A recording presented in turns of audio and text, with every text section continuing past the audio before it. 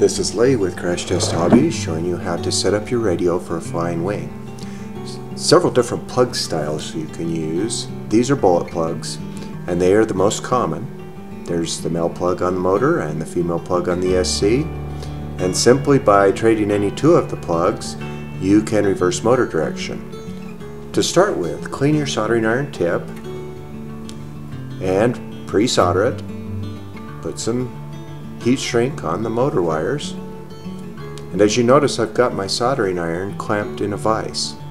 That way I have two hands free to use.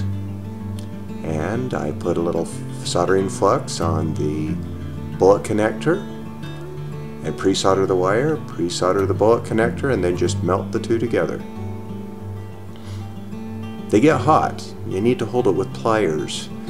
Slide the heat shrink up onto the bullet connector and just use a flame and shrink the heat shrink. Now on the speed control you do the same. Flux the wires, pre-solder the wires, and in this particular case I'm going back to the motor and I'm putting the female connector over the male connector just so that it helps to prevent me from burning my fingers. You notice there's small holes on these bullet plugs. Put them up or your solder will run out of the joint before you even get the parts put together. And solder the three plugs together. Once they're cool, you can scoot the heat shrink down the plug and then just use a flame and shrink the heat shrink.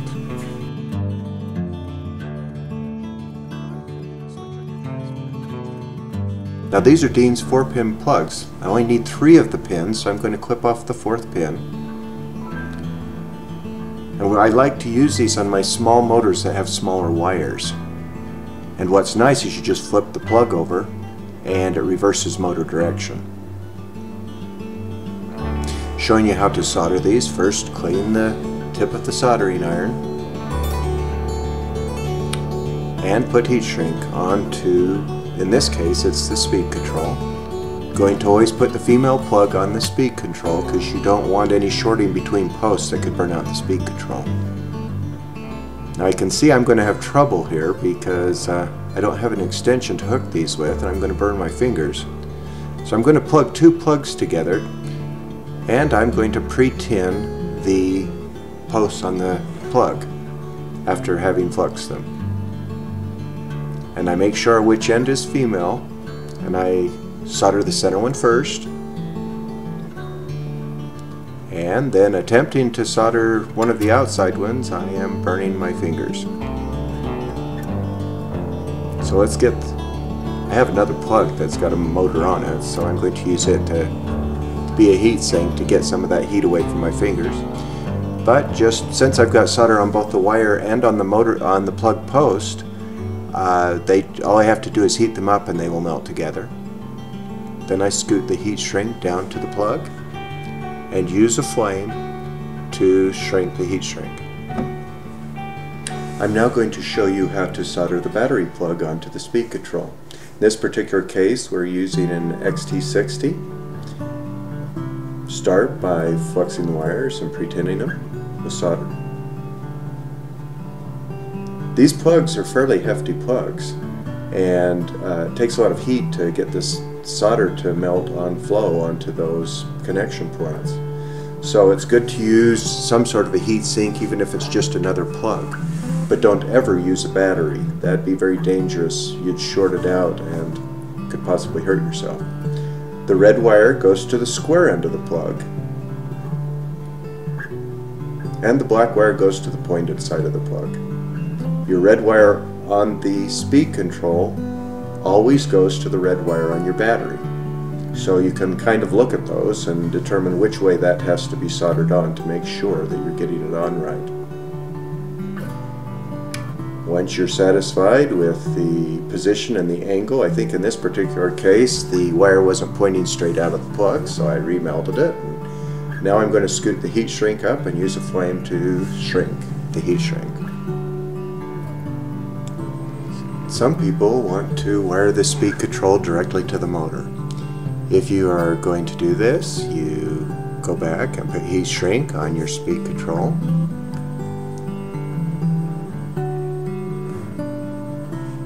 And pre-tin the wires. Do the same thing on your motor. Flux the wires, then put some solder on each wire, and solder the 3 wires directly from the motor to the speed control.